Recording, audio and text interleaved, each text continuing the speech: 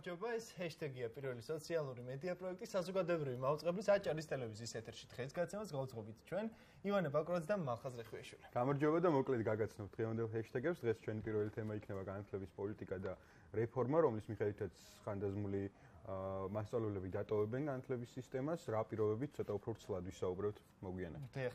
მეორე თემა იქნება პროექტი იცოდე შენი სხეული, რომელიც შეეხება რეპროდუქციულ ჯანმრთელობას, სექსუალურ განათლებას, ნაადრევ ქორწინებას კიდევ არაერთ საკითხს.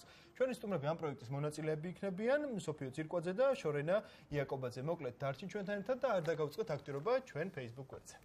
მოკლედ მოგწერეთ თქვენი მოსაზრებები Facebook-ზე და დავიწყოთ პირველი ჰეშთეგით. დღეს როგორც უკვე დავაანონსეთ, პირველი თემა იქნება განათლების პოლიტიკა. ამ ახალი რეფორმის მიხედვით მასწავლებლები, რომელსაც შეუსრულდათ საპენსიო ასაკი, მაგრამ უარს ამბობენ სასერტიფიკაციო გამოცდების გასვლაზე, შეუძლიათ დატოვონ განათლების სისტემა და აიღონ 2 წლის ხელფასი ჯილდოს სახით. დიახ, რეფორმა ერთი მხრივ აძლევს ღმაწვავთ პედაგოგებს ჯილდოს, თუმცა მეორე საკითხი იქნება თუ არა ეს ვთქვათ მათი შესაძლო დეფიციტის წყარო მაღალმთიან სოფლებში, რადგან ოდესაც ერთ ბავშვს შესაძლოა ბევრმა პედაგოგმა დატოვოს სისტემა და გახდეს მათი საჭიროება, ისედაც ჩვენ არაერთხელ ჰეშთეგის საშუალებით გავუკეთებია სიუჟეტი, სადაც სკოლებს მაღალმთიან სოფელში ბევრს პედაგოგების დეფიციტი გააჩნიათ, არის ვითარება, როდესაც მალხას ორ საგანს ერთი პედაგოგი ასწავლის და თუმცა არის საგნები, სადაც რომელსაც პედაგოგი საერთოდ არ ყავს. ეს პრობლემებიც არსებობს. ეს ამ თემაზე გვეყოლება ორი სტუმარი, ერთი ჩვენი მოხალისე ჟურნალისტი ლიზა ანთაძე, რომელმაც პროექტის სიტყვის თავისუფლების მხარდაჭერა ფარგლებში მოგვიმზადა სიუჟეტი და მეორე სტუმარი იქნება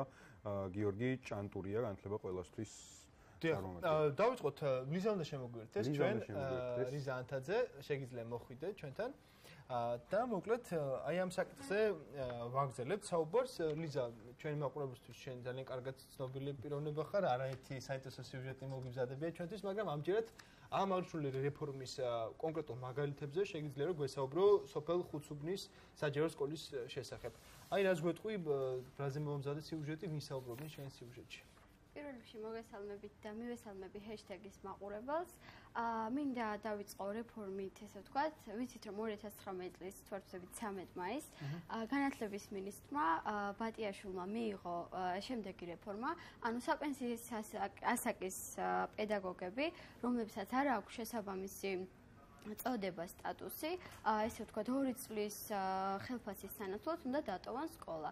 თუ არა და უნდა ჩააბარონ გამოცდები. ამჯერად ჩვენ ჩემი სკოლის, ხუცუბნის საჯარო სკოლის 4 პედაგოგი ჩავწერეთ და მინდა აღვნიშნო, რომ სიუჟეტში 4-ვე შემთხვევა გვაქვს განხილული, როდესაც პედაგოგმა არ იცის რა გააკეთოს, ესე ვთქვათ, ჩააბაროს გამოცდა თუ დატოვოს სკოლა, ასევე 2 პედაგოგი ყავს, რომელსაც გადაწყვეტილება მიღებული აქვს და ტოვებს სკოლას, თუმცა აქ სხვა მიზეზებიც ერთვება და ასევე არის პედაგოგი, რომელსაც გადაწყვეტილი აქვს და დიდი შემართებით, ესე ვთქვათ, უნდა ჩააბაროს გამოცდა. სანამ გიორგისთან ვისაუბრებთ ჩვენ ამ რეფორმის ავკარგიანობაზე, მანამდე მინდა გკითხო ამ სკოლაში არგუმენტების შესახებ, იმიტომ რომ ჩვენ ბევრი სხვადასხვა არგუმენტი ვიცით ამ საკითხზე, მასწავლებლები ხშირად აპროტესტებდნენ სასერტიფიკაციო გამოცდებს და რა ძირითადი არგუმენტები აქვს? ან ჩვენთვის რაც ცნობილია, ესეთი არგუმენტებია ის, რომ ფსიქოლოგიური სტრესი, რომელსაც ისინი განიცდიან, თანამედროვე ტექნოლოგიებთან ნაკლები ხელმისაწვდომობა ამ ადამიანებისთვის, შესაბამისად, ვისაც გადაფიქრებული აქვს და ამბობს, რომ აი აღარ მინდა გამოცდა, ავიღებ 2 წლის ხელფასს და წავალო, რა ძირითად არგუმენტს ატარებს? მართლა უნდა სკოლის დატოვება თუ უბრალოდ იმიტომ, რომ ასე ურჩევნია. თუ ეს უბრალოდ მასტური შეთავაზება მათთვის ერთჯერად და თქვა ხელანის. მინდა აღვნიშნო, რომ ამ შემთხვევაში ძალიან ბევრი მიზეზი იშლება ამ თემაში. პირველი, მე როდესაც მასწავლებელთან მიწევდა გასაუბრება, ისინი ხშირად საუბრობდნენ, აი 2 წლის ხელფასში არ შედის სადამრიგებლო ხელფასი. ასევე ისინი ხშირად მიზეზებს ასახელებდნენ იმასაც, რომ უბრალოდ ხანდაზმულ ადამიანებს, როგორც მალხაზმა აღნიშნა, არ აქვს სტომა ტექნოლოგიებთან. შესაბამისად, გამოცდის ჩაბარება უწევთ მათ კომპიუტერთან და ესეც მათთვის გარკვეულ სირთულესთან არის დაკავშირებული. ანუ ლიზა, შეგვიძლია თქვა, როდესაც სიუჟეტს ამზადებდი, არაერთ მასწავლებლს გაისაუბრებოდი შენ, რეალურად რო იყოს იმის საშუალება, რომ მათ ვთქვათ კომპეტენციის ვარიანტში შეეძლოთ რომ ვიღაცამ კომპიუტერული კურსები ვთქვათ ჩაუტარონ და ამ კუთხით გაიზარდნონ, რეალურად ისინი არ დატოვებდნენ სკოლას. ერთ-ერთი ვარიანტი ესეც არის, ხო? ერთ-ერთი კი. მაგრამ იყვნენ პედაგოგები, რომლებსაც უბრალოდ გადაწყვეტილი ჰქონდათ წასვლა, იმიტომ რომ მათ ესე ვთქვათ ჯანმრთელობის მდგომარეობა აღარ უწყობდა ხელს, თუმცა მინდა აღვნიშნო, რომ არიან პედაგოგები, რომლებიც სიუჟეტში ახსენებს ერთ-ერთი პედაგოგი ახლა ხან შეასრულეს 61-62 წელი და მათი ერთგვარი მოტივაცია სკოლა და ბავშვები და სურთ მათაც ესე ვთქვათ ამ პროცესში ჩართვა და გაგრძელება. მოდი ვნახოთ ლიზას სიუჟეტი და დავბრუნდეთ მე ეთერში. კი. ვიცი მიხეილ ბატიაშვილის გადაწყვეტილებით საპენსიო ასაკის პედაგოგებს, რომელთაც არ ექნებათ მინიმალური კომპეტენციის დადასტურებისა და სტატუსის ამაღლების სურვილი, ეძლევათ პრივილეგია ნებაყოფლობითი არჩევანის საფუძველზე 2019 წელს სახელმწიფოსგან ერთჯერადი ფულადი ჯილდო, ანუ 2 წლის ჯამური ხელფასი მიიღონ. ამასთან მთელი სიცოცხლის განმავლობაში შეუნარჩუნდება ჯანმრთელობის დაზღვევის პაკეტი. ამას ცოტა მოგვიანებით დაუბრუნდეთ, მანამდე კი გავიცნოთ ხუთსუბნის საჯარო სკოლის საპენსიო ასაკის პედაგოგები. მე ვარ ნანული შაშიკაძე, ფიზიკის დარგში მუშაობ 43 წელია. ცისკარა კაიგაციშვილი 72 წლის 51 წელია სკოლის კედლებში მოვხუცდი. მე ვარ დარიკო რომანაძე, უცხოენის მასწავლებელი, ვარ 60 წლის. მე ვარ გიუზელ მეგრელიძე, დავამთავრე ბათუმის პედაგოგიური ინსტიტუტი 1979 წელს და 80 წლიდან მუშაობ დღემდე ამ სკოლაში.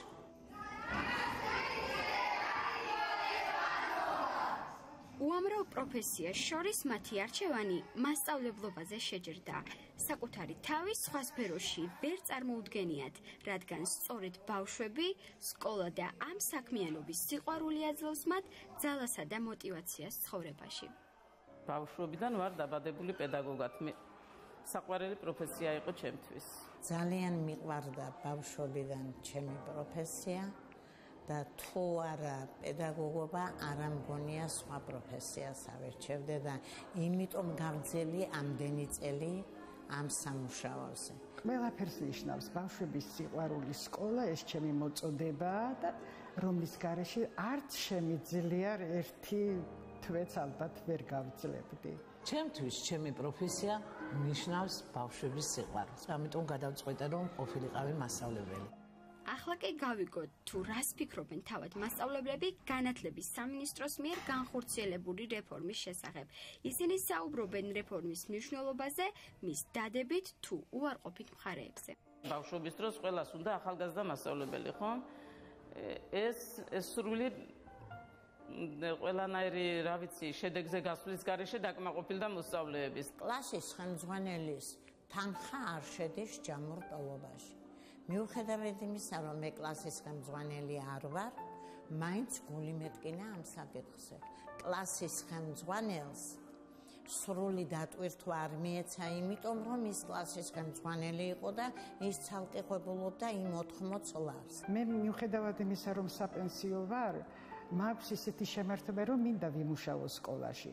მე დაგროვილი მაქვს საკმაოდ კრედიტქულები, მოსაწონია, რომ სამინისტრო გვაძლევს ამის საშუალებას, რომ კიდევ ერთხელ ვცადოთ და ავიმაღლოთ ჩვენი სტატუსი, უფროსი მასწავლებლის სტატუსი. ის პედაგოგები, რომლებიც უჩივიან ჯანმრთელობას და არიან მაგალითად 75-76 და ვიცი ჩვენ ასეთი პედაგოგები აუცილებელი და დროულიც იყო.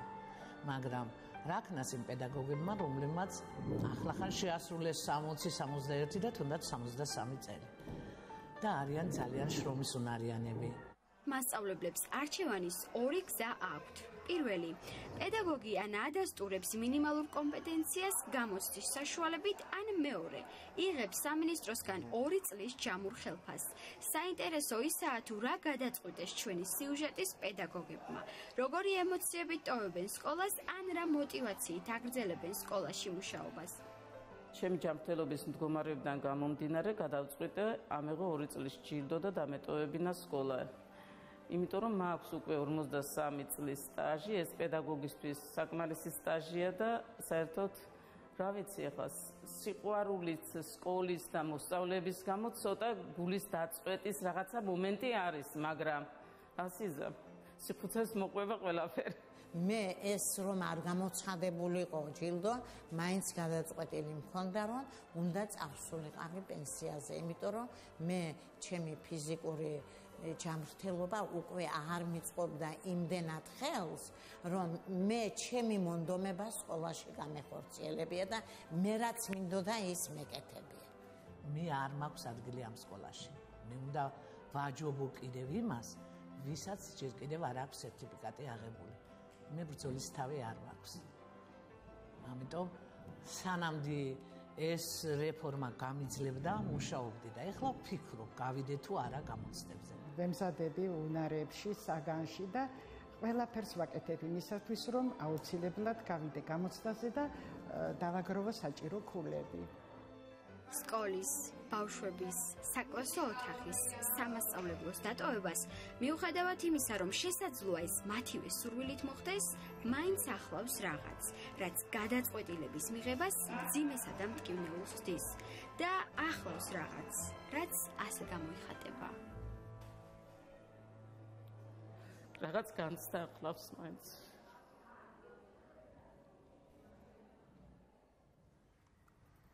ჩვენ დავბრუნდით ეთერში და ვნახეთ ლიზას სიუჟეტი, საკმაოდ ემოციური სიუჟეტი. მე შეგახსენებთ, რომ ეს ვიდეო მომზადებულია პროექტ ციტრის ავსტრალიის მხარდაჭერის ფარგლებში, რომელსაც ჰეშთეგი ახორციელებს თავისუფალ ჟურნალისტთა სახლთან ერთად და ჩვენ გადავიდეთ ჩვენ სტუმართან აღნიშნული რეფორმის შესახებ საუბარს ვაგრძელებთ განათლების კოალიციის ხელმძღვანელთან დირექტორთან გიორგი ჭანტურიასთან ერთად, რომელიც პირდაპირ ეთერში Skype-ის საშუალებით გვერდება. გიორგი, საღამომშვიდობისა, მადლობა რომ ხართ ჩვენი გადაცემის სტუმარი. პირიქით, დიდი მადლობა მოწვევისთვის. გიორგი, თავიდან დავიწყოთ საერთოდ ამ თემით, რატო გადაწყდა რომ საპენსიო ასაკის პედაგოგები სისტემას არ უნდა თუ ეს გადაწყვეტილება რითი აიხსნება, რომ პრობლემას ქმნიან საპენსიო ასაკის პედაგოგები? კი ბატონო. პირველ რიგში მადლობა რომ ამ თემით დაინტერესდით. ბუნებრივია განათლება, როგორც ვამბობთ, ქვეყნის პრიორიტეტია და მნიშვნელოვანია რომ ძალიან დიდი დრო დაეთმოს ამ თემის განხილვას. ესე იგი, ამ საკითხზე ძალიან დიდი ხანია უკვე მსჯელობა მიდის, 10 წლეულებია უკვე ამ საკითხზე მსჯელობა მიდის და მე არ მახსენდება შემთხვევა, როდესაც რაღაცა პოზიტიური ინსტრუმენტი იყო განხილული ერთხელ მაინც, რომ რაღაც საპენსიო ასაკის ზემოთ ყოფი მასწავლებლები გაეშვათ სისტემიდან. მუდმივად მიდიოდა მსჯელობა, რომ ეს გადაწყვეტილება უნდა ყოფილიყო მიღებული, გულისხმობ გაშვებას სისტემიდან, თუმცა რომ პოზიტიური ინსტრუმენტი გამოეყენებინა ან არა. ბუნებრივია ერთი პასუხი თქვენ კითხვაზე იქნება, რომ ასეთი არის, ასე ვთქვათ, ბუნების კანონი, ძალიან მარტივად რომ ვთქვათ, რომ რაღაცა ბუნებრივია საჭირო არის როტაცია სისტემაში და ჯანსაღი მხოლოდ მაშინ არის სისტემა თუ როგორც მინიმუმ 5%-იანი მაინც არის ეს როტაცია ყოველწლიურად, არა, ანუ რომ 5% გადის და 5% შემოდის. ეხლა ჩვენ შემთხვევაში განათლების სამინისტრო რასაც გვთავაზობს, ეს კიდევ ერთხელ ვამბობ, რომ არის თამამი ნაბიჯი და ძალიან კარგია, ეს მუშაობს, ეხლა თქვენ სიუჟეტშიც გამოიკვეთა, რომ რამდენიმე ადამიანი, რა თქმა უნდა, ამის გენერალიზება ესე არ შეიძლება, მაგრამ ადამიანები ღიად ამბობენ, რომ თქვათ მათთვის ეს იყო რაღაცა დამატებითი სტიმული, რომ დაეტოვებინათ სისტემა, არა, ეს წამახალისებელია და ძალიან კარგი არის. მეორე მხრივ მნიშვნელოვანია, რომ უკვე შესვლაზე დაიწყოს ფიქრი და ამ მხრივაც გაჩნდეს გარკვეული რაღაცა პოზიტიური მუხტები. ბუნებრივია ადგილების განთავისუფლება იქნება ერთ-ერთი წამახალისებელი, იმიტომ რომ დამერწმუნეთ ახალგაზრდები, მსურველები პროფესიაში შესვლის არიან და ჩვენ კი ვიცით ეხა საერთო რაოდენობა რომ დარეგისტრირდა დაახლოებით 30,000 თუ 30,000-ზე მეტი ადამიანი, მაგრამ მე ზუსტად არ მახსოვს აქედან რამდენი არის დამწყები, არა? დიახ, გიორგი, ჩვენ გვაინტერესებს შემდეგი რეფორმას, როდესაც რეფორმა მზადდება, მნიშვნელოვანია ჩატარდეს კვლევები რეალურად, თქვათ, ამ რეფორმის განხორციელებას რა შედეგები შეიძლება მოჰყვეს. თქვენ გაქვთ ინფორმაცია, თქვათ, სამინისტროში ჩატარდა თუ არა კვლევები იმის შესახებ, აი ამ რეფორმის ამოქმედების შემდეგ რა ვითარებას მივიღებდით ზოგადად საგანმანათლებლო სივრცეში, აი მაგათაც გაჩნდებოდა თუ არა პედაგოგების დეფიციტი. ჩვენ არაერთხელ გავუკეთებია გადაცემაში ისიც, რომ ისედაც ბევრი სკოლა იცლება პედაგოგებისგან და რეალურად მაღალმთიან სოფლებშიც არიან პედაგოგები, რომლებიც საპენსიო ზღვართან არიან უკვე. აი ეს მოლოდინები რამდენად თქვათ გამართლდება და რა ვითარებას მივიღებთ უკვე სექტემბერში. ხო, კი ბატონო, ძალიან კარგი შეკითხვა არის, ნამდვილად ბუნებრივად ნებისმიერ რეფორმა უნდა ემყარებოდეს არგუმენტირებულ ასეთ კვლევას, საკმაოდ სოლიდურს. ამ შემთხვევაში სიმართლე რო გითხრათ, კონკრეტული კვლევა, რომელსაც სამინისტრო აპელირებს, ან ეყრდნობა რო ვთქვათ, ამის მიხედვით მივიღეთ ჩვენ გადაწყვეტილება, მე არ ვიცი, მაგრამ არსებობს უამრავი კვლევა ჩვენს სისტემაში, რომელიც ამბობს, რომ არსებული მასწავლებლების კვალიფიკაცია და კომპეტენცია არ შეესაბამება იმ სტანდარტებს, რაც რეალურად გვინდა ჩვენ რომ იყოს. ასეთი რამ მე დარწმუნებული ვარ, ამას თქვენც იცნობთ, თუმცა კონკრეტულად თქვენ კითხვას რომ უპასუხოთ, თქვა ის რისკები გათვლილია თუ არა, რომ მაგალითად იქ სადაც დეფიციტი არის, როგორ შეავსებენ, რანაირად მოხდება ეს, რა მექანიზმებს აამუშავებენ, თქვათ იმ პროგრამებში, რაც არსებობს, დამატებით მასწავლებლებს შართავენ თუ არა, ეს დეტალები ნამდვილად არ არის ცნობილი, არათუ მე არ ვიცნობ, ზოგადად არ არის ცნობილი და ამაზე ჩვენ ვსაუბრობთ, სხვათა შორის, რომ ნამდვილად არის იგივე მაგალითად თქვათ, ეხლა ეს ჯილდო, ეს ერთჯერადია თუ თქვათ, კიდევ იქნება ეს ჯილდო გამოყენებული მომავალ წლებში, თქვათ, როტაციისათვის ისევ ამას გამოიყენებენ თუ არა, ეს კითხვები არსებობს, რაც ლეგიტიმური არის და ამაზე პასუხები უნდა იყოს გაცემული ნამდვილად, თუმცა მე ვსაუბრობ თვითონ პრეცედენტზე, რომ ეს პრეცედენტი არის ნამდვილად უპრეცედენტო და მისასალმებელი არის, მაგრამ ბუნებრივია დახვეწა არა, უბრალოდ მეტი განმარტება არის ამაზე საჭირო, მეტი მუშაობა არის და ისე როგორც დასაწყისში, ისე ამ ეტაპზეც საჭირო არის მეტი სამოქალაქო ჩართულობა. ანუ პოსტ ფაქტუმ, ასე ვთქვათ. ბატონო, როდესაც სიუჟეტზე მუშაობდი, მასწავლებელი პედაგოგებისგან წამოვიდა რაღაც ჩივილის მაგვარი. ვიცით, რომ საპენსიო რეფორმას წინ უძღოდა შემდეგი რეფორმა, ანუ მე-11-მე-12 კლასებში საატესტატო გამოცდების მოხსნა. ანუ ვიცით, რომ გარკვეული პედაგოგები, ესე ვთქვათ, ჰქონდათ აბიტურის საათები, ყავდათ სადამრიგებლო კლასები.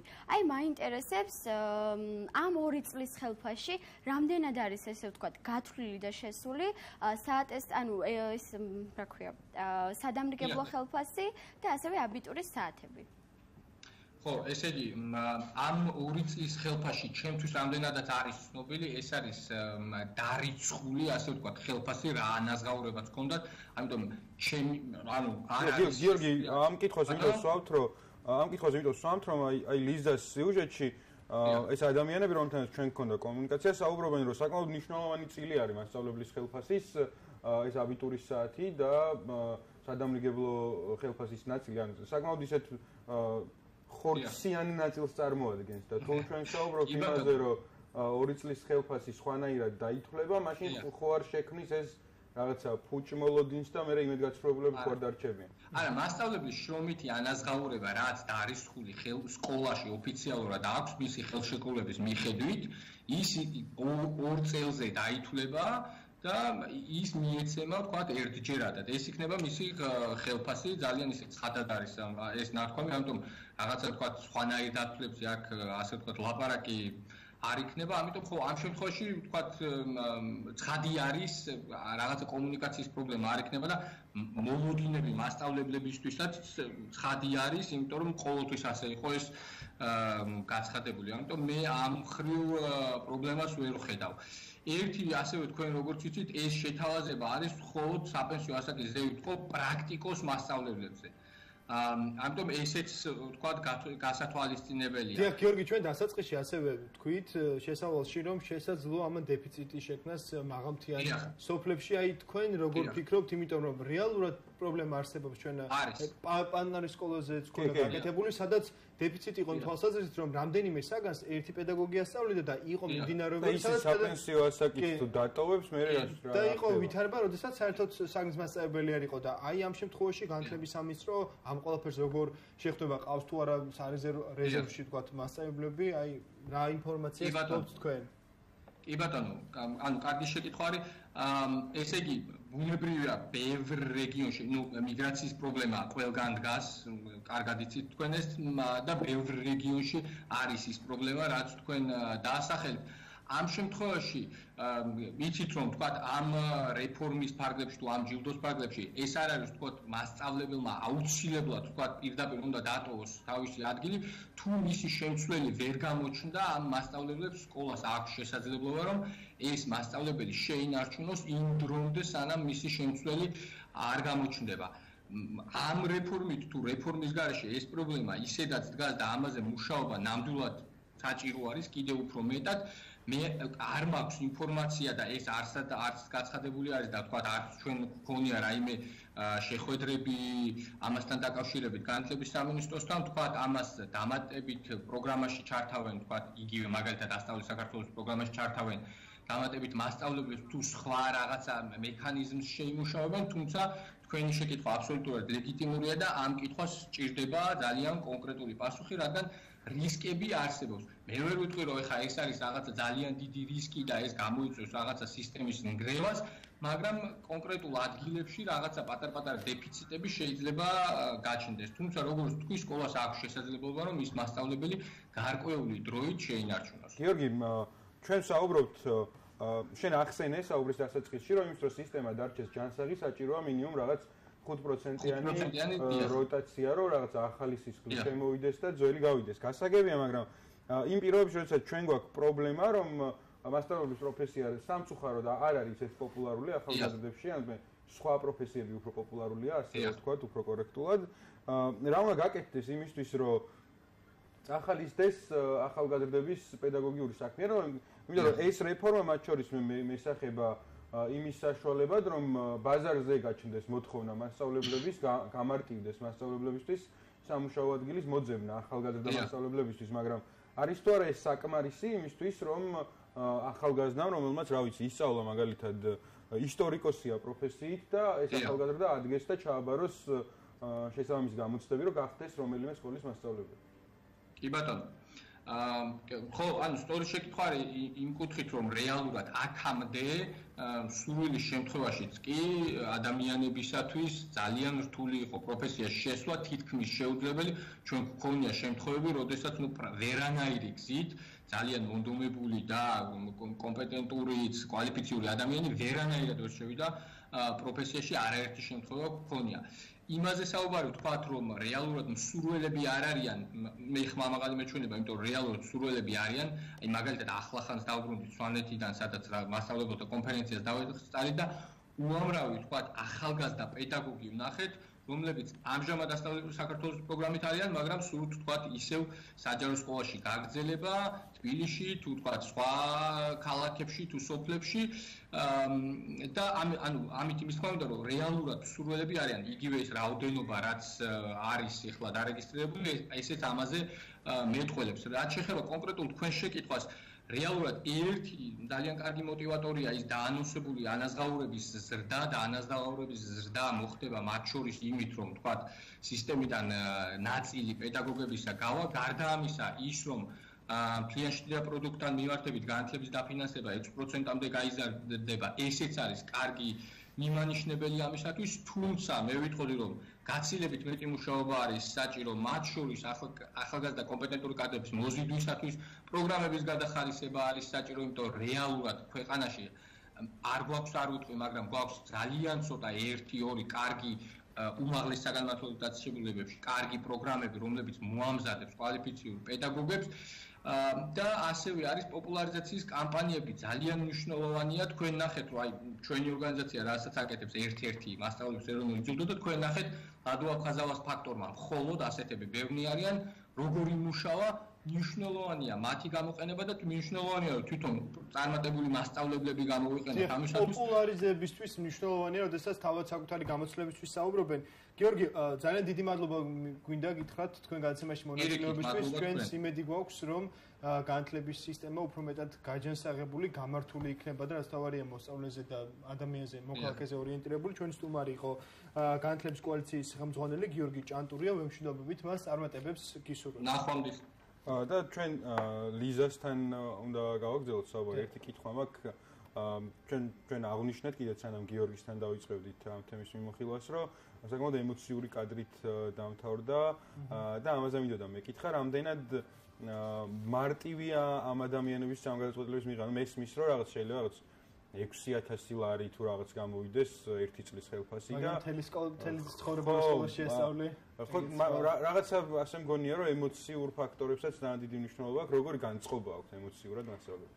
კი, აი სიუჟეტის ბოლოშიც ნახეთ, რომ პედაგოგები, ესე ვთქვათ, განიცდიან და ემოციურად უდგებიან ამ საკითხს, იმიტომ რომ თითქმის 60 წელია დადიხარ სკოლაში, ერთი და იგივე ბავშვები, სკოლა, სამასწავლებლო და ეს ურთიერთობები, ეს განცდები, რა თქმა უნდა, მათთვის ძალიან მნიშვნელოვანი და ღირებულია. აი თავიანთი პროფესია რომ უყვართ ადამიანებს და ეს პროფესია იყო მათთვის მოტივატორი რომ ეცხოვრათ, ეს რა თქმა უნდა ძალიან დიდ განცდებთან არის დაკავშირებული. ლიზა, მოკლედ მადლობა ამ სიუჟეტის მომზადებისთვის, ჩვენთვისაც ესეთი იყო, მართლა ძალიან ემოციური იყო და კი, მნიშვნელოვანი არის რომ მართლა თითოეული პედაგოგის შრომა და ღვაწლი დაფასდეს, რადგან ისინი მნიშვნელოვან წილს ჩადიან. ბოჭორის გიორგიმაც აღნიშნა ჩვენთან საუბარში, რომ ეს არის ის ერთ-ერთი პირველი პრეცედენტი, როდესაც მსგავსი გადაწყვეტილებისთვის პოზიტიურ მიდგომის გამოყენება ცდილობს სახელმწიფო, ან კი აროს არამედ არჩევანი. კი, ლიზა, მადლობა კიდევ ერთხელ. ლიზა, მე სიუჟეტი მომზადა პროექტ სიტყვის თავისუფლების მხარდაჭერის ფარგლებში, რომელსაც საზოგადოებრივი მაუწყებლობის აჭარის ტელევიზია და რადიო თავისუფალ ჟურნალისტთა სახთან ერთად ახორციელებს. ლიზას დავემშვიდობოთ და ვიხილოთ ჩვენი სიუჟეტი, რომელმაც ძალიან ისეთი გამოხმაურება ჰპოვა ინტერნეტში, Facebook-ზე. რეზონანსული სიუჟეტია, დიახ. მადლობა ირაკლი. ძალიან საინტერესო არის მთელი ამ დღეების განმავლობაში ვადევნებ კომენტარებს. ყურადღებას სულ სხვადასხვა ადამიანები წერენ კომენტარებს. ეს არის მუსლიმი გოგონების შესახებ ჩვენი სიუჟეტი. რეალურად უნდა ვთქვა, რომ ეს სიუჟეტი არის იმისთვის, რომ თქვენ თითოეულმა თქვენგანმა საკუთარი პოზიცია დააფიქსიროს, რადგან საზოგადოებრივი მაუწყებლობის იდეა სწორედ ეს არის, რომ მოხდეს ღირებულების დონეზე მნიშვნელოვანი საუბრების წარმართვა და სწორედ ამისთვის ერთ-ერთი საშუალება ინსტრუმენტი არის სწორედ ჩვენი სოციალური ქსელი. შეგვიძლია ვნახოთ ეს ვიდეო, რომელზეც ჩვენ საუბრობდით. და დავბრუნდებით. საინტერესო პროექტის შესახებ გავაგრძელებთ საუბარს. ამ პროექტის სახელია იცოდე შენი სხეული. ვნახოთ ვიდეო და უკვე სტუმრებთან ერთად გავაგრძელებთ გადაცემას.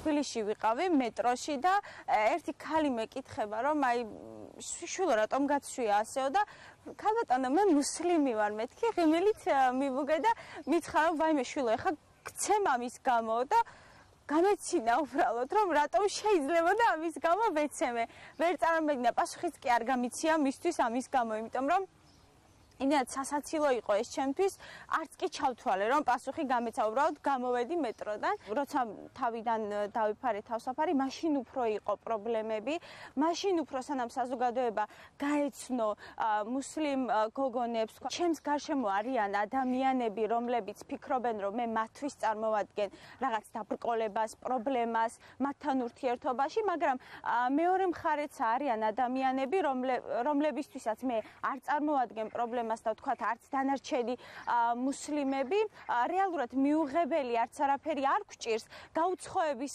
მომენტი დაემართა, ასე ვთქვათ, ქართველ ხალხს. ბევრჯერ მაგალითად ქართველიც არ ვეგონე და ჩემ გასაგონად თუ თქვავთ, რაიმე ისეთი, რა ვთქვათ, არ მომწონებია. ვცდილობთ, რომ არ გამოვიწვიოთ კამათი, არ გამოვიწვიოთ ზიზღი, როცა ვთქვათ, ვინმე იწყებს რაიმე პრობლემაზე საუბარს, ვცდილობთ ამას თავი ავარიდოთ.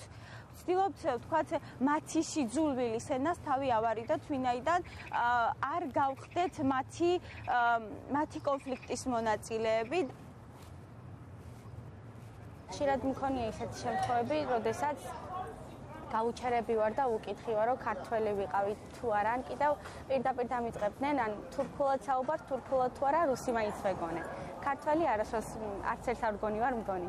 ხალხი ძალიან უცნაურად იყურება, თითქოს და რაღაც უცხოში ამჩნიეს მათ თვალწინ და ამიტომ ზოგადად მარტო მე არა, ყველა მუსლიმი ქალი ეწოდება ამ პრობლემებს, რადგანაც ტანის ამოსიდან გამომდინარე ისინი ვეღარ ხვდებიან, რომ ქალი შეიძლება ესეც დადიოდეს ახლანდელ დროშიც. სკოლაში თავიდან პირველ წელს არ დამაფარეს, იმიტომ რომ ალბათ ეგონათ, რომ ვერ შევძლებდიან კიდევ ვინმე ძალდეტანება იყო ეს და ამიტომ უარი მითხრეს პირველ წელს. კლასელებს ჩემს მიმართ ან ცუდი დამოკიდებულება არ ქონიათ, იმიტომ რომ პირველი კლასიდან იმ კლასში ვიყავი და ყველა უკვე შეგვებული იყო ჩემზე, იცოდნენ რა რელიგიის ვიყავი და ზოგადად თავსაფრის ტარება რომ მინდოდა, ესეც იცოდნენ. ეს სიმბოლო არაბული წარწერა დანიშნავს სიყვარულს ზოგადად. ბაბუეწვერაც იმის სიმბოლოა, რომ ზოგადად ბაბუეწვერა ისეთია, რომ ის არ იყიდება. იფანტება ყველგან, როდესაც მას ხარი დაუქრის. იმ სიმბოლოა, რომ როცა ქუჩაში გავივლი, სხვა უცხოდ არ შემომხედოს და როგორც ბაბუეწვერა იფანტება ქუჩაში და ძალიან ესია, ისე არ გაფანტოს ადამიანებმა სხვისი გრძნობებით. ეს ერთგვარი პროტესტია ხალხის მიმართ, რომ მათ დამოკიდებულებები შეიცვალონ.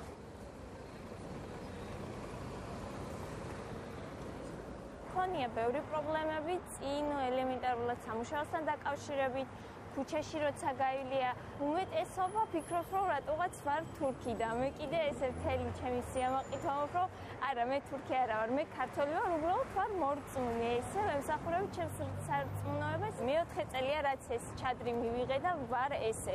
ეს იყო ჩემი გადაწყვეტილება, ვიცოდი, რომ თავიდან მექნებოდა რაღაცა წინააღმდეგობა, მაგრამ როგორც ასეთი, როდესაც გამნაბიჯს და შენ იფარებ ჩადრს, უნდა იყო ფსიქოლოგიურად მომზადებული. მე ამ ყველაფრისთვის ვიყავი მზად გამნაბიჯს, ხარ ჟურნალისტი, შენ გაქვს უკან შენი პრინციპები და გადაწყვეტილი გაქვს, რომ ყველანაირად ხან ძლიერად იქნები.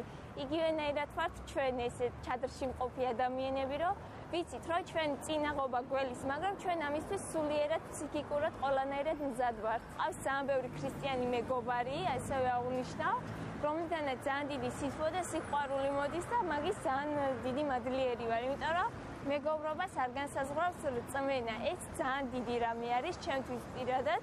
ჩვენ საუბრობთ ნებისმიერ თემაზე, მაგრამ არ ვეხებით რწმენას, იმიტომ რომ ის თავის რწმენას იმსახურება, მე ჩემ რწმენას. პირველ რიგში ვისურვებდი, რომ როგორც ქართველი ისე მოგვექცენ და არა როგორც თურქი. და მეორე შემთხვევაში ის იქნება, რომ ანუ სამუშაოს მხრივ პერსპექტივაში, ანუ რაღაც მონაკვეთებში გვაქვს დაბრკოლებები და ანუ ძალიან კმაყოფილი დავრჩებით, თუ ეს დაბრკოლებები მოგვეხსნება ჩვენ.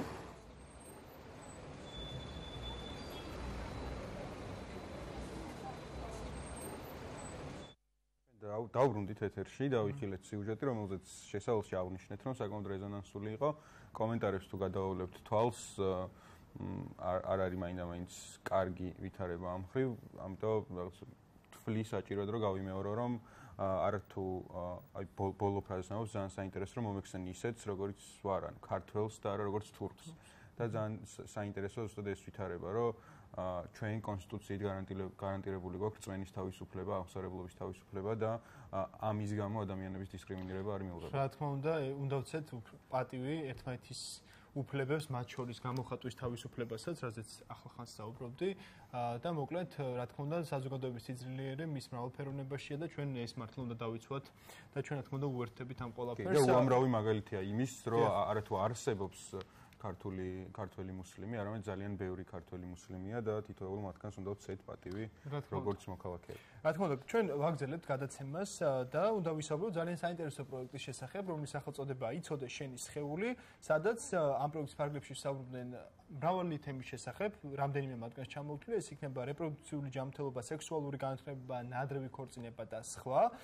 და პროექტი აჭარაში მცხოვრები გოგონებისთვის ჩატარდა და მიზნად სწორედ ამ საზოგადოებაში ტაბუირებული თუ მითოლოგიზირებული თემების განხილვას ისახავდა. შეხვედრაზე განიხილეს ეს საკითხები, ორ ეტაპად ჩატარდა. პირველ ეტაპზე ყველას შეხვდნენ, მეორე ეტაპზე შეარჩიეს 20 მონაწილე, რომელთაც ტრენინგები ჩაუტარდათ და რომლებიც უფლებადამცველები არიან და ამ თემებზე ისაუბრებენ სხვებთან. ისინი არიან დღეს ჩვენი სტუმრები, ეს ორი მონაწილე, ხატია იაკობაძე და სოფიო ძირკვაძე, რომელიც ნამყოფია ჩვენ სტუდიაში, სხვათა შორის, მისი ჩაწერილი სიუჟეტი ვიხილეთ, ვიდეო ვიხილეთ 2 წუთის წინ. საღამო მშვიდობისა, მადლობა რომ ხართ ჩვენთან ერთად და რა თქმა უნდა და უფრო მეტი გვაინტერესებს ამ ტრენინგის შესახებ, რადგან ხშირ შემთხვევაში ტრენინგებზე საუბრობენ თვითონ ის ადამიანები, ვინც ატარებენ, მაგრამ მონაწილეების კუთხითაც ძალიან მნიშვნელოვანია თქვენ რა მიიღეთ პირველ რიგში ტრენინგის შესახებ, საიდან გაიგეთ და რა იყო ის ძირითადი თემები, გარდა იმისა, რაც ჩვენ თქვენი ინტერესი რამაც გამოიწვია და გადაწყვეტეთ და დავიწყოთ. მონაწილეობა მიგეხოთ. მოგესალმებით, მივესალმები ჰეშთეგის მაყურებელს. პირველ რიგში მე რატომაც ეს თქვა გადავწყვიტე რომ მიმიღო ამ ტრენინგებში მონაწილეობა. ჩემ მეგობარმა მირჩია რომ საინტერესო იქნებოდა, რადგან სხვადასხვა კუთხით ჩვენ გოგონებს გვაწვდიან ეს თქვა ინფორმაციას, მაგრამ არასდროს არ ხდება ინფორმირება იმის შესახებ, რომ უნდა იცოდეს შენი სხეულის შესახებ მართლაც და ეს თქვა რაღაც თემები არის, რომელზეც არავინ არ გესაუბრება და თითქოს ტაბუდადებულია. ეს არის სხვადასხვა ეს თქვა რეპროდუქციული ჯანმრთელობა, ეს თქვა სექსუალური განათლება, ქალებზე ძალადობა, აი სხვადასხვა სექსუალური კუთხით თუ სხვადასხვა თემები, რომელზეც არავინ არ საუბრობს და მეგობარმა მირჩია, რომ ძალიან საინტერესო იქნებოდა ჩემთვის ეს ვთქვათ ამ საკითხებში ეს ვთქვათ მიმიღო მონაწილეობა და ამ თემებზეც მიმიღო რაღაც გარკვეული ინფორმაცია. თქვენი мотиваცია რა იყო ამ პროექტში მონაწილეობის მისაღებად? მეც როგორც ამ ზოგადად ცდილობ აქტიური სტუდენტი ვიყო. აქედან გამომდინარე მეგობარმა მირჩია და ერთ-ერთი ორგანიზატორი იყო. მირჩია რომ იქნებ მოსულიყავი, იმიტომ რომ ჩვენს რეგიონში და ზოგადად ქალებს აქვთ ძალიან ნაკლები წვდომა იმასთან, რომ იცოდნენ საკუთარი უფლებები, იცოდნენ საკუთარი სხეულის შესახებ რაღაცები, რაც მიჩქმალულად და რაღაცები თქვათ სირცხვილადაც ითვლება. ხო. სოფრემ გაამახვილა წეგან ყურადღება იმაზე, რომ საკმაოდ რთული არის ამ საკითხებზე ინფორმაციის მოპოვება, ან რაღაც სხვადასხვა წყაროდან იღებ, მათ შორის ეს შეიძლება იყოს ინტერნეტი, სადაც არ ახარ დაცული იმისგან, რომ მცდარ ინფორმაციას მიიღებ, ან არასწორ ინფორმაციას მიიღებ, იმ მხრივ, რომ ბევრი მითია გავრცელებული, მათ შორის ამ თქვენს გარემოში, თქვენს სანაცნობოში როგორი ვითარება, რა წარმოადგენს მსგავსი განათლების ძირითად წყაროს, იმიტომ რომ ჩვენ მათ შორის სიუჟეტიც გქონია ბიოლოგიის მასწავლებლები, რომ ტოვებენ გაკვეთილს, ხო? უხერხული გაკვეთილი ეგრეთ წოდებული. შეგიძლიათ ნახოთ ჩვენ. თქვენ შემთხვევაში როგორი ვითარება, თქვენს გარშემო ყოფილი სტუდენტები, მეგობრები რას ფიქრობენ ამ საკითხზე? რა წარმოადგენს ინფორმაციის ძირითად წყაროს? როდესაც მათ ჩემო მეგობრებმა და ჩემს ირგვლივ ადამიანებმა არ იცოდნენ თუ რას ამ ტრენინგებში შეგნით რა იმალებოდა, იბჩნებოდა რაღაცა გარკვეული კითხვით ნიშნები და უარყოფითად იყვნენ დამოკიდებულები, იმიტომ რომ უარყოფით წარმოდგენა ჰქონდათ, აი ეს როგორც უკვე აღნიშნა, საზოგადოებისთვის ტაბუდადებული იყო და არ იყო მიღებული ამ თემაზე უბრალოდ საუბარი. ამ მეგობრებს შევუთრათ, სოფიაში თქვენთან გადმოვალთ, კითხვით, როდესაც მიხვდეთ ამ ტრენინგებზე, რეალურად რა სიტუაცია დაგვხვდათ, რა ტიპის თქვათ სავარჯიშოებით, თქვათ მოდულებით, რას მოიცავდა ტრენინგი და რამდენად მარტივი იყო თქვენთვის, რომ ესეთ ეგრეთ წოდებულ უხერხულ გაკვეთილებზე ძალიან თამამად გესაუბრათ, თქვენი პოზიცია დაგეფიქსირებინათ და ბევრ საკითხზე მსჯელობა გაგემართათ. თავიდან როცა ეს ვთქვათ გავიგე პროექტის სახელი, იცოდე შენი სხეულის შესახებ, მეგონა რომ რატომღაც ანუ ესე წარმომედგინა რომ ზედაპირული ინფორმაცია იქნებოდა როგორც ყოველთვის და სრულიად ეს ვთქვათ განსხვავებულ თემებს შევეხეთ, რაც ჩემთვის ძალიან საინტერესო იყო. და იმდენად კარგად იყო ეს ყველაფერი ახსნილი და წარმოჩენილი, რადგან აი მაგალითებით, ვიდეოებით, სხვადასხვა ფაქტებით და ეს ვთქვათ კონკრეტული кейსებით, როცა განიხილავ ამ ყველაფერს, უფრო მეტად თითქოსაც შენს მონაწილე ხდები და უფრო კარგად იაზრებ ამ ყველაფრის საჭიროებას, ეს ვთქვათ ამ საკითხის ანუ აქტუალობას და რამდენად დიდ პრობლემას წარმოადგენს და ბევრმა გოგომ და ბევრმა ეს ვთქვათ არა მხოლოდ გოგომ, უფროსმა თაობამაც ყველა ქალმა უნდა იცოდეს საკუთარი სხეულის შესახებ და საკუთარი ეს ვთქვათ უფლებების შესახებ და ძალიან მნიშვნელოვანი და კარგი პროექტი იყო, მე ვფიქრობ. ერთმანეთს უფლებების შესახებ ყველამ უნდა ვიცოდეთ, ძალიან ყველა უნდა წავიცოთ კონსტიტუცია და პატრიოტიცად ერთმანეთის უფლებებს. შენც მინდოდა მეკითხა, როდესაც საუბარი არის ასეთ თემებზე, ხშირად ლაპარაკია იმაზე, რომ აი ეს რო ვასწავლოთ ახლა ბავშვს გაირყნება, ეს რო რაღაცა ქართველობა დატოვე კართან და ისე შემოდი. როდესაც ამ ტრენინგზე იყავი, შენ მიიღე, აი ამ მითის გასაფანტად რო უპასუხო ამ კითხვას, შენ მიიღე ინფორმაცია, რომელიც გჭირდება ყოველდღიურ ცხოვრებაში, თუ მართლა რაღაცა ჩამოსული იყვნენ ადამიანები, რომლებიც სულს გართმევდნენ იქ და გიცნობდნენ მენტალიტეტს. ეს პროექტი, ანუ უკვე სოფომაც აღნიშნა, რომ ძალიან საჭირო პროექტია და საჭიროებს განხორციელებას.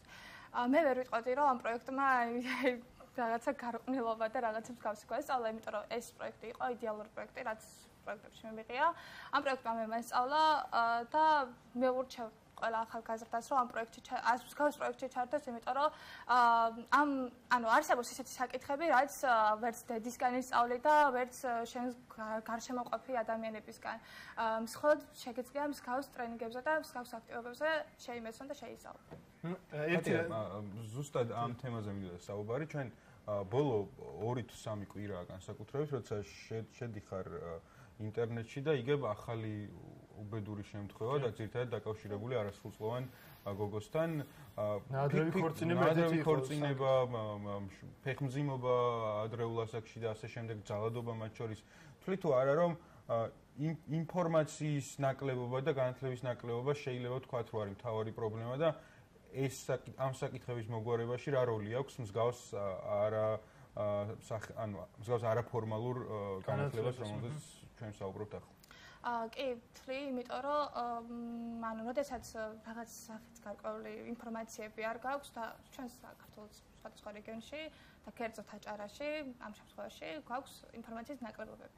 ეს ინფორმაციის ნაკლებობები და ცნობიერების არამაღლება ამ გაგებით უკან წევს და მშობლები შვილის დაუკითხავად იღებენ გადაწყვეტილებას ხშირ შემთხვევაში და ეს ხდება გაუცნობიერად, რადგან სწორად მიაჩნიათ ეს, რომ როგორც იყო და პატრონს ჩავაბარებს გავსი ტერმინიც ხშირად მოიხსენებენ და მსგავსი кейსები ჩვენ ტრენინგის მსვლელობაში ძალიან ბევრი განვიხილეთ. ეს კითხვა მქონდა სწორედ ზუსტად სოფიო გვაინტერესებს кейსების საკითხი, კონკრეტული მაგალითების საკითხით, რა იყო ის მაგალითები, რომელიც ყველაზე მეტად დაგამახსოვრდა, რაზეც ხაზი გავუსვეს ტრენერებმა და თქვენ რომ ეს არის კლასიკური მაგალითი იმისა, რა ვითარება გვაქვს დღეს ჩვენ საზოგადოებაში.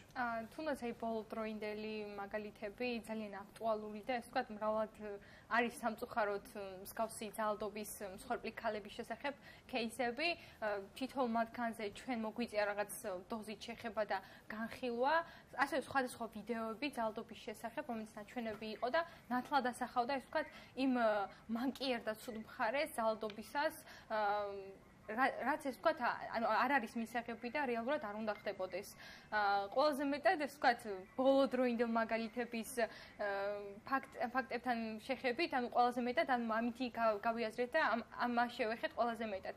და ყოველთვის ნაცნობი როცა იყო, მარტივი იყო ამ თემაზე საუბარი და უფრო მეტად ეს ვთქვათ ვიაზრებდით ამ ყველაფრის საჭიროებას და თავისუფალი სივრცე იყო, არაფორმალური გარემო, სადაც თქვენს გაიხსენით და მარტივი იყო რა თქმა უნდა, შეკრებილი ქალები და მარტივად, ხატიამ სწორად აღნიშნა, რომ ხშირად შეიძლება დედასაც კი ვერ ესაუბრო გარკვეულ თემებთან დაკავშირებით, მაგრამ როცა ამდენი ქალი იკრიბები, რაღაცა საუბრობ ესე გახსნილად თამამად, ძალიან ბევრი ისეთ საკითხი შეიძლება შეეხო და ბევრი ისეთი რაიმე თქვა, რასაც შეიძლება რეალურად დედასაც კი არ ეტყვი და ზოგადად მეგობართანაც კი არ ეტყვი შეიძლება. შეიძლება ვთქვათ საჭირო დრო განხილვისთვის რაც კი დაგითმია ცხოვრებაში. ხო, ბევრად თამამს და ეს ვთქვათ უფრო მეტად თამამს ხდის მსგავს საკითხებზე, ბევრ ქალთან ერთად საუბარი. თუმცა იცი რომ კონფიდენციალურობა. თუმცა ჩვენ ვამბობთ რომ ეს თამამი და ესეც საკითხია, თუმცა ეგ არის ძალიან ჩვეულებრივი ნორმალური საკითხები, რომელზეც ესე განსაკუთრებით არ უნდა ვსაუბრობდეთ, მაგრამ იმედია რომ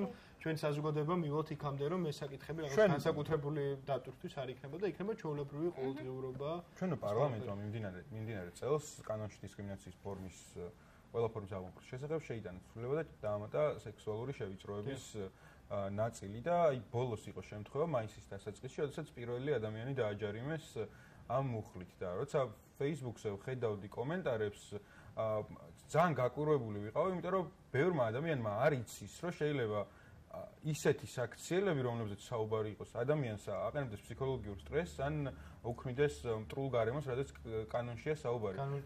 შენს ირგვლივ ხატია იმ საზოგადოებაში, რომელშიც ცხოვრობ, რამდენად არის განათლება ამის შესახებ, რომ აი ეს პირადი სივრცეები არ დაირღვეს, რამდენად გაქვთ ხოლმე თქვენ სამეგობროში საუბარი იმაზე, რომ ხართ თუ არა სამეგობროში მზად იმაზე, რომ ამაზე ისაუბროთ ერთმანეთთან, რომ ასე არ შეიძლება და რაღაცა ასე შეიძლება, იმიტომ რომ მე რაც პირველი შეგრძნება, რაც გამიჩნდა, რომ ალბათ ამაზეც სამუშაოა, რომ ვიღაცები უბრალოდ არ იციან მართლა, რომ ცუდად იქცევიან. ზოგჯერ მხოლოდ სიტყვის თქმა არა საკმარისი და საჭირო თქო პრევენციულ ზომებსაც მიმართო ამ შემთხვევაში. აი ეს რაღაც განათლების ნაკლებობის ამბავია. კი, მე ვფიქრობ, რომ საზოგადოებას სჭირდება იმის დანახვა, რომ აი მხოლოდ ერთი მხარე არ შეიძლება იყოს თქვა დამნაშავე. შენ შემთხვევაში მსხვერპლი ვინც არის, ყოველთვის საზოგადოება იშოს აი იმ ადამიანისკენ ხელს და მარტივია იმ ადამიანის გაკრიტიკება და მოიწვია ალბათ ახლა არგუმენტი. მსგავსი არგუმენტები მაქვს, მაგრამ რეალურად არავინ არ ფიქრობს, რომ გარყვნილი შეიძლება იყოს მეორე პიროვნება, თქვა, რომელიც აზიანებს უშუალოდ.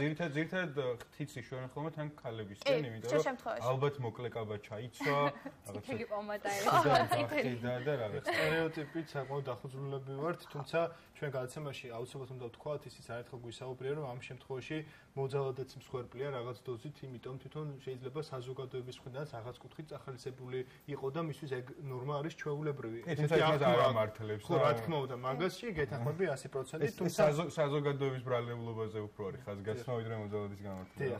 ამ შემთხვევაში საზოგადოების ის დამოკიდებულება მართლა ძალიან მოქმედებს ფსიქოლოგიურ ფაქტორთან და შენ შემთხვევაში წეგან თქვენც ახსენეთ, რომ მოძალადი არის თვითონ ძალადობის მსხვერპლი და მერე გადააქვს ხაზე და ჩვენი ეს აქტივობაც გულისხმობს იმას, რომ მსგავსი პრეცედენტები უკვე აღმოფხვრათ და შენ ირგვლივ როგორი მდგომარეობა რამდენად იციან ადამიანებმა როგორ უნდა მოიქცნენ სხვა ადამიანებთან მიმართებით. რაც ახლა ვსაუბრობთ ამ თემაზე, რამდენად იციან ზღვარი სად გადის და რო არ უნდა დაირღვეს ეს ზღვარი. ვფიქრობ, რომ მეტნაკლებად რაღაც დოზით მაინც ანუ ცნობიერება თუ არა, კანონის შიში მაინც არის. ანუ ცნობიერების მხრივ ცოტა ვფიქრობ და ანუ ჩემი აზრია, რომ რაღაც დოზით მაინც რჩება პრობლემა, რომ ანუ გააზრება ამის აღქმა უჭირთ, იმიტომ რომ ანუ გამიგია ჩემი მეგობრს, თვალი მაინც გამექცა, რა გავაკეთო, თვალი მაინც გამექცა. და ანუ რაღაც დოზით კანონი ამ თვალის გაქცევას აკავებს, ანუ აჩერებს, მაგრამ ამის ეს ვთქვათ საფუძვლიანად გააზრება ძალიან ეს ვთქვათ რთული მომენტია, მაგრამ მეტნაკლებად რაღაც დოზით უნდა შევთავაზოთ ერთზე არაძალადობას, პატივი უნდა ვცეთ ერთმანეთის უფლებებს და ჩვენ მაყურებელს ვეთყვით იმასაც, რომ იცოდე შენისხეული ამ პროექტის ფარგლებში, ვთქვათ პროექტის მონაწილეები იყავით თქვენ, გაგვიზიარეთ თქვენი გამოცდილება, ჩვენი სტუმრები იყვნენ სოფიო ძირკვაძე და ხატია იაკობაძე, პროექტის მონაწილეები. მადლობა კიდევ ერთხელ რომ მოახერხეთ და მოხვედით ჩვენთან. მადლობა. ჩვენ პრინციპში ჩვენ დღევანდელი ჰეშთეგიც მივახოლდა დასასრულს. მე დავიმშვიდობები ჩვენს მაყურებელს ივანე ხვალამდე, ხვალ 19 საათზე დავბრუნდებით, კიდევ უფრო საინტერესო ჰეშთეგებით და შენ დავბრუნდები 4 შაბათს. 4 შაბათს, დიახ. ახალი თემებით, ახალი ჰეშთეგებით, ხვალამდე გემშვიდობებით, ერთმანეთს ზუსტად 19 საათზე შევხვდებით, ასევე არ დაგავიწყეთ აქტიურობა ჩვენ Facebook გვერდზე. კარგად ბრძანდებოდეთ.